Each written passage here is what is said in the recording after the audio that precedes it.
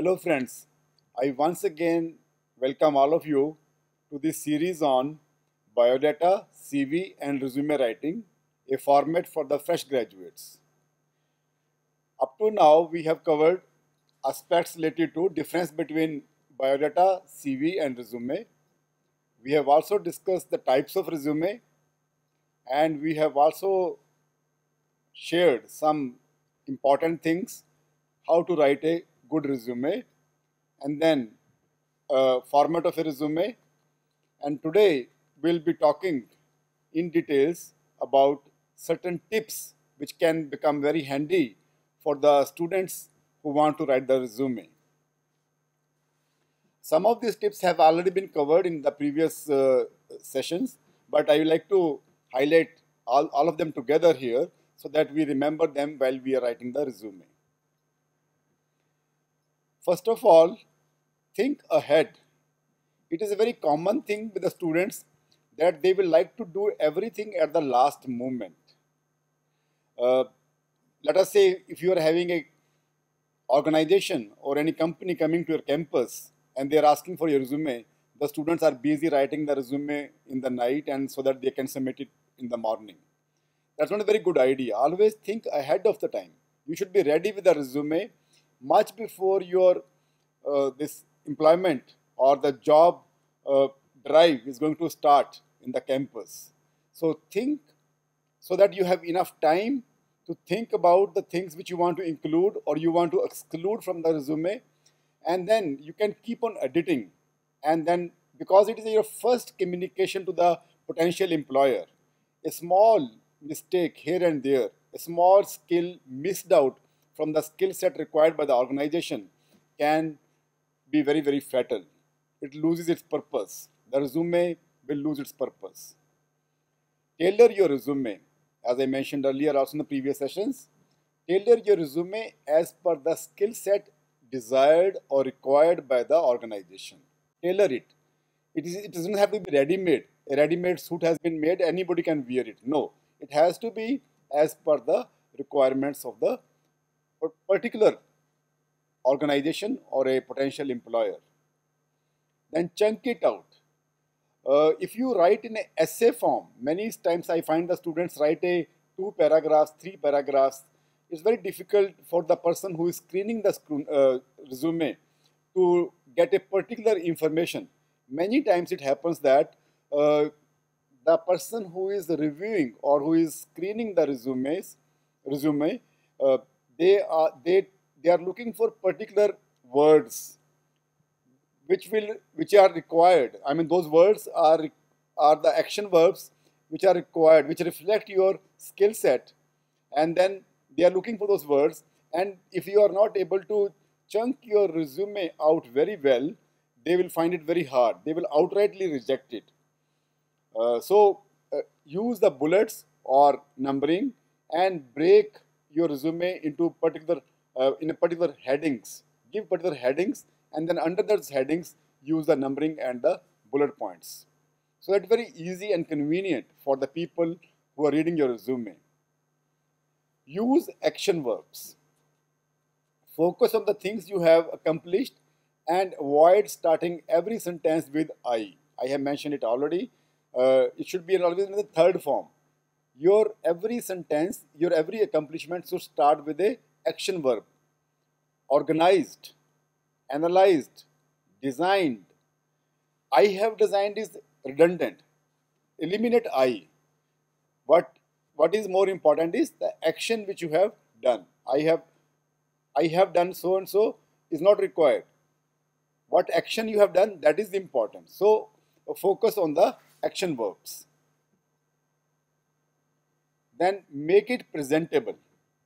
Make the resume should look like a very neat page, and very, very limited and concise information should be given on that A4 size sheet, which is about 21 centimeter by 29.7 centimeter, and the font size should be such not less than 12 point.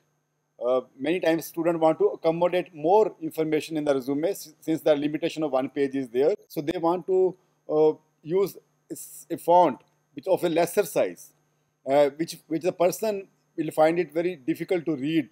So always use 12 or maybe 13 or 14 size font. 14 is good for the headings, but normally 13 or 12 size font is good enough. And try to use some standard, fonts also. For example, Time Romans and Arial. There are certain fonts which are very artistic in nature, but not very legible.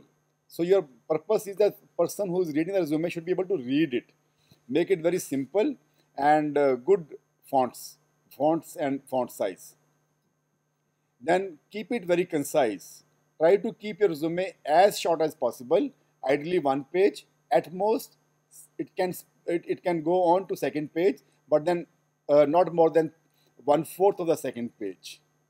And there should be sufficient space which is left blank in your resume for the comments of the person who is screening the resume. Be honest. This is very important, that be very honest. You may feel that, if I write something here, how can they verify whether I have written, or somehow or the other I will get into the interview, I will get in the second round of the selection process. No. For everything which you write, you have to develop a evidence for that. You have to produce rather an evidence for that, that I am claiming that I am good in analytical skills. So what you have done which proves that you are good in analytical skills, or let us say drawing skills, or let us say any other skill which you are mentioning in the resume. A lying resume, even if you are lying there, somehow you get into the interview. The persons who are interviewing you always get a copy of the resume which you have submitted earlier. So you will be get caught and you are going to be rejected in the second stage itself also.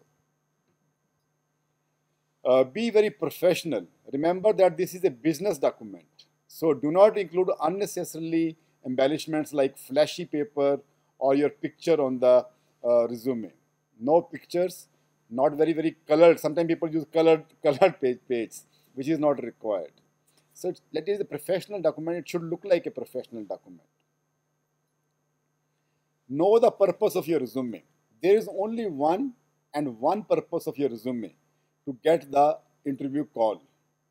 And if you have done good, you will actually, land into an interview room.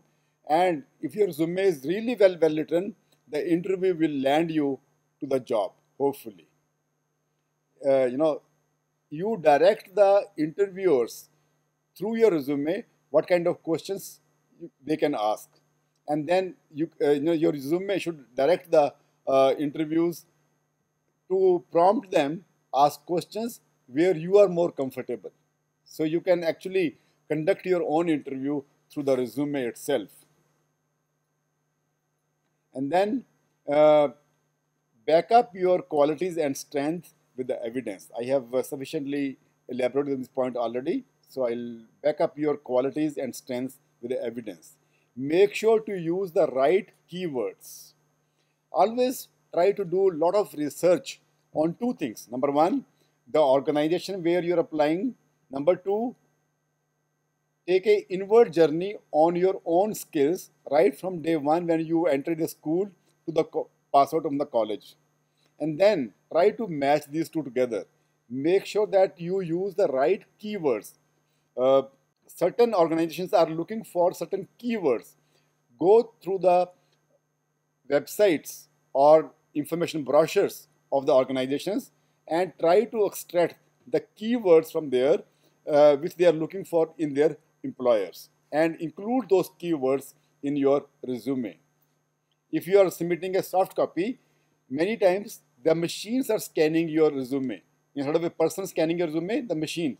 And the machine is trained, programmed in a way that if they find this kind of keywords, only those resumes are selected. So very important is keywords. Then use effective titles. For example, a bad title can be accounting. I have a skill how to do the accounting. This is a very bad title. The good title can be the same thing, can be written as management of accounts and record keeping. So there is a difference between the two titles, accounting and management of accounts and record keeping. So be very careful. I would say that try to take help from somebody who's really very good in placements or somebody who is really very good in the language skills. Get your resume, vet it through them, and keep on editing it, keep on editing it. Use bullet points. We have discussed about that. Put the most important information first. If you have 10 accomplishment, 5 accomplishment, the most important relevant to the industry should be put first, and then the least important and in the order. Maybe you feel that this particular accomplishment is very good, but then according to the requirement of the industry, it may not be very important. So prioritize your accomplishment as per the requirements of the industry. Then proofread. Let there be no punctuation, preposition, grammatic, vocabulary, the spelling errors. Let there be no typographical error in your document. Only very few words, maybe 150 or 100 words are there. Proofread it very well. Get it proofread from some expert in the language. Sometimes you are not able to find your own mistake when you are proofreading it yourself. Then achievements instead of responsibilities. Achievements. What was the end thing which you were able to achieve as the outcome of a particular activity? That should be reflected in your resume instead of I was given a responsibility of so and so thing. Highlight your achievement. No hobbies. You may add 1 or 2 hobbies which are supporting your skill set required by the industry. For example, I am very much keen in making models, certain prototypes, and I'm applying for a job as an aeronautical engineer. So this hobby can be included in the resume because there it is supporting my main skill set required by my potential employer. Use a good printer, preferably you can use a laser printer or inkjet printer. Do not use second-rate printers. With a good ink, should be bold. Use action verbs. I told you: conducted, coordinated, organized, analyzed, evaluated, designed, facilitated, guided, simulated, taught. These are some of the suggestive action verbs, but there are plenty of them depending on the requirement of the industry. Use action verbs when you are highlighting your accomplishment or your achievements.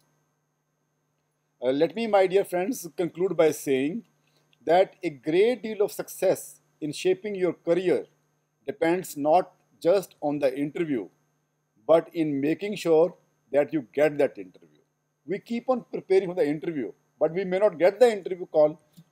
For that to happen, your resume writing is very important.